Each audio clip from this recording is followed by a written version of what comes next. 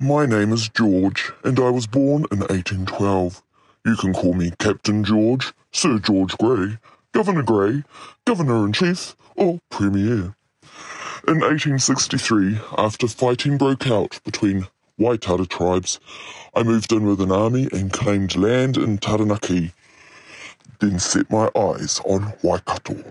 I gave an ultimatum that all Māori living between Auckland and the Waikato take an oath of allegiance to Queen Victoria or be expelled south of the Waikato River.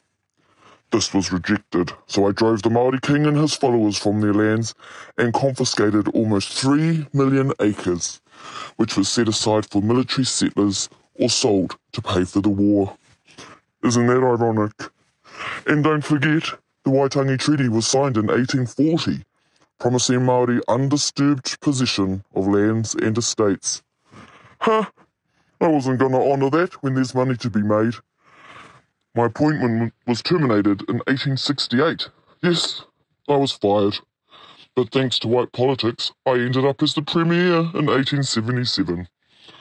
Moral of the story, be a white privileged asshole and be rewarded. Black lives don't matter.